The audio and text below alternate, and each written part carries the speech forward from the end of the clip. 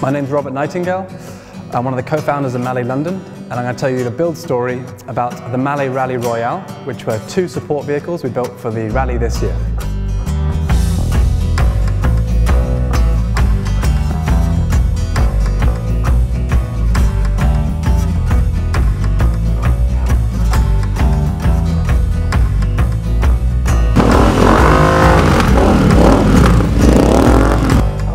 So the long story, if I think back to how this became what it is, in 2002 I was working in Nepal, living and working in Nepal, and every weekend I'd do the bus trip from Kathmandu up to Pokhara, about 7 hours on the bus, and you'd sit on the roof, and it would always invariably break down every other trip. And on one of these breakdowns I was sitting on the side of the road, and this Enfield kind of started coming up this dirt track, and I only saw it for like 20-30 seconds. It had really high motocross forks, motocross bars, straight through pipes, had like a really lowered hard tail, huge oversized motocross tires, and I'd never seen a custom bike like that, or a custom Enfield, and it just span through the mud, round the corner, and it was gone, and I just fell in love immediately. And you know, we all have those bikes that just leave a huge lasting impression on you when you're a kid. So like skip forward 7 years later, my first paycheck, I bought a 1969 Royal Enfield Bullet. Moving forward to like 2015, when Johnny and I started Malle and started making motorcycle luggage and adventure accessories, that brought us into a space where we ended up creating the Malle Mile, which was, you know, it started out as kind of this fight club where if you turn up, you had to race, and it was all about getting really young people onto motorcycles. Very few rules, really no barrier to entry, real sort of camaraderie.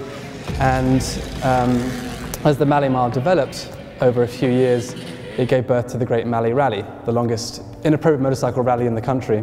And when we first started it, we were all used to pack into Land Rovers, and we were following all the bikes up and down the country, supporting them, doing everything we possibly could to make sure every motorcycle and every rider completes the 1,400-mile course from the southern tip to the northern tip of mainland Britain. And the rally is all about sort of finding the most beautiful landscapes in the country. It's a six-day rally. But by the second year, we realized that there's just big time differences between, you know, if there was a problem with a bike, to how fast we could get there with a support vehicle. And so we had this idea about building support bikes for the rally. And we knew then that Royal Enfield are always up for fun. Like when we first told them about the idea of Moto Polo, which is a ridiculous idea for the Malle Mile, they turned up a month later with 5 Moto Polo bikes all kitted out and ready to go. And the Royal Enfield was just the perfect timing of the Interceptor came out about 3 weeks before. And Johnny and I took a test ride down in Portugal on one of those first bikes. And after signing all the paperwork and saying, of course, we'll look after the machine and be very sensible, we found the biggest hill outside of Lisbon and tried to go as fast as we possibly could. And looking down, this is the first time I took an Enfield over 100 miles an hour. And we crept in, you know, doing 110 down this hill. And just the thrill of suddenly having an Enfield where, you know, we'd loved this brand for 15 years or more.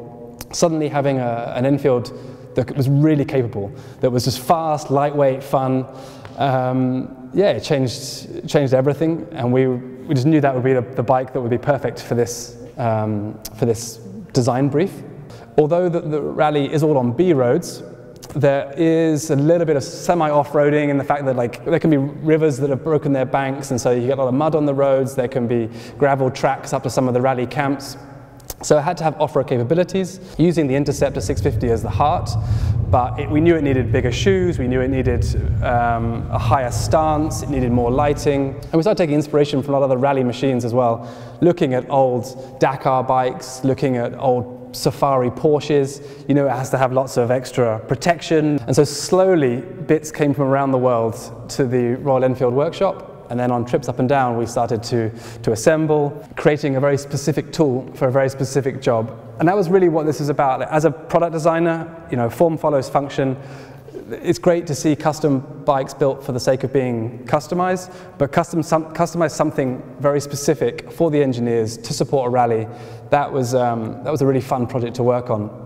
And I think taking a custom bike in a slightly different direction as well. So then we unveiled the bike at the Bike Shed Show, 2019.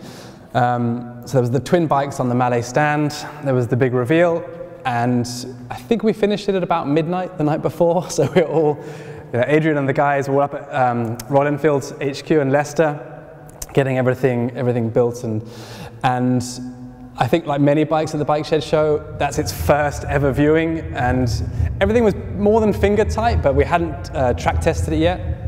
So as soon as the show was finished, we took the bike straight back up to Royal Enfield, took it onto the track, and then just started testing. So after some track tests, we were all pretty happy with how it was performing. So we took them both down to Wheels and Waves, and its first proper outing was up onto Punk's Peak.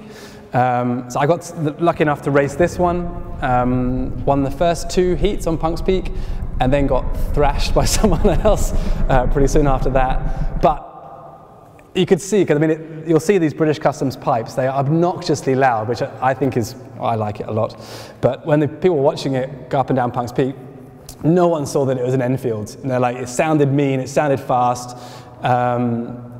You could hear mumbles like in the crowd, people saying it was some sort of scrambler. I liked it. When people saw the badge, they were really pleasantly surprised. So from Wheels and Waves, we took it up onto the Great Malle Rally 2019. Started down in Cornwall at the southern tip, and stage by stage, we went up through the most beautiful landscapes in Britain, all the way up to the northern tip of Scotland. Callum from De Bolex Engineering, he's our lead engineer, and has been the lead engineer on the rally since the very beginning.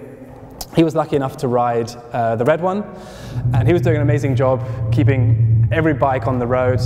Him and Tony from Tony's mechanics classes, they were up until midnight, more nights than not, tinkering, getting all bikes rally ready for the next morning.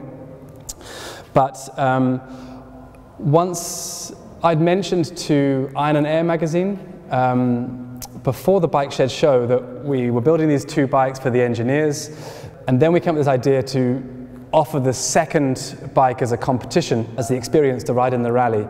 So they had a big competition which ran at the beginning of this year, and one very lucky guy, Charlie, got to ride the black Malle Rally Royale for the entirety of the rally. And he just had a grin from ear to ear the whole time. Yeah, he had a pretty wild rally adventure with the Iron and Air guys.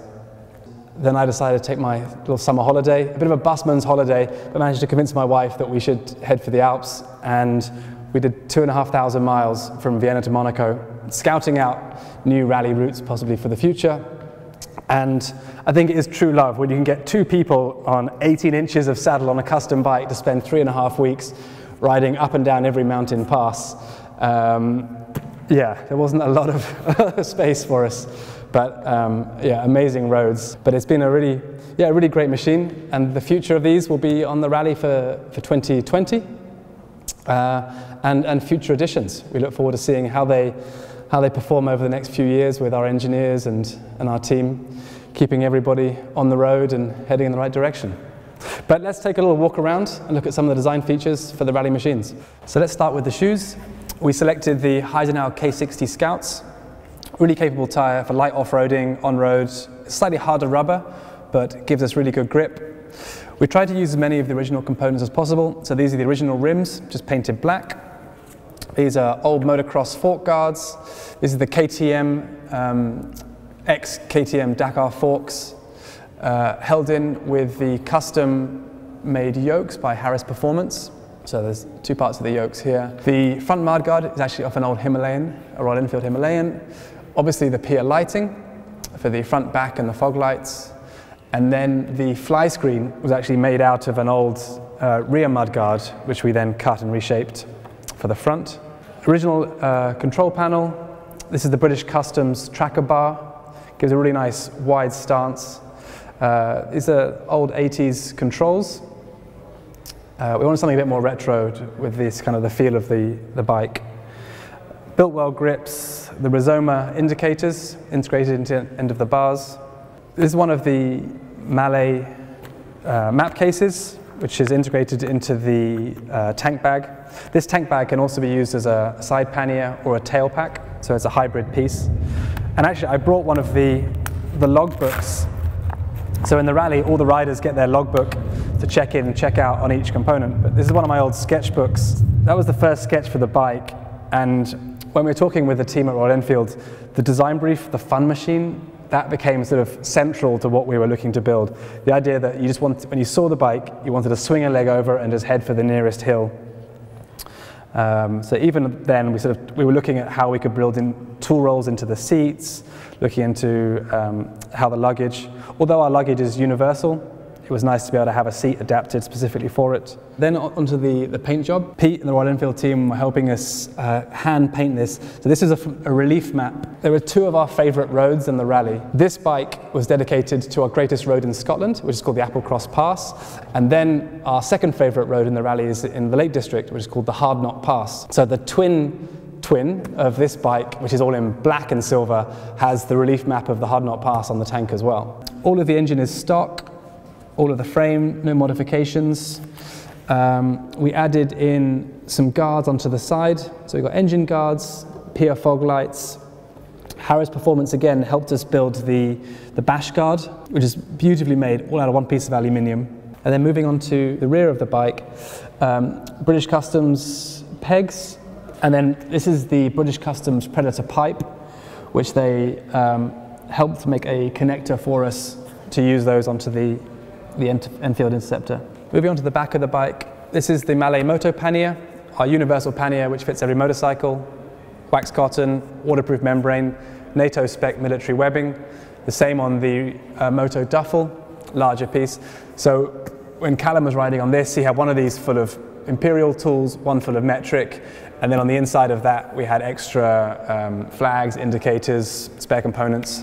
Again, the Heidenau K60 Scout, same rim, but we did change the stance of the bike by putting extenders into the rear shock absorbers. So the whole bike is quite a lot higher than the original 650. As I mentioned about the bike being designed as a specific tool for a specific job, we wanted extra lighting, so when the engineer comes to help somebody, they can remove that and they've got an extra spotlight which is rotatable. There's a side switch on it as well. And then we've got the Rizoma lights built into the tail.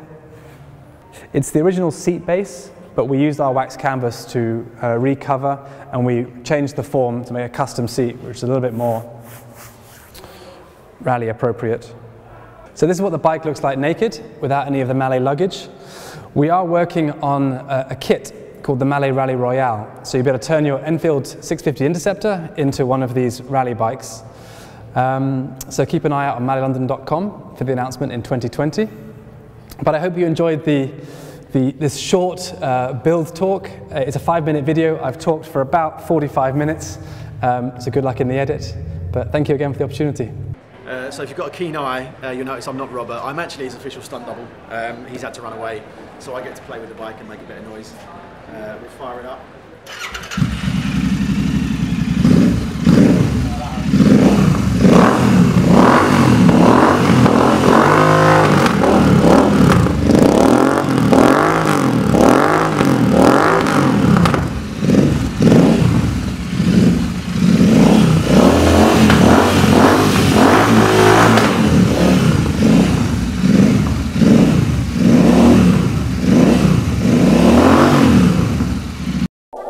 Don't forget to subscribe to the Bike Shed's YouTube channel, where there'll be a lot more custom builds and build stories.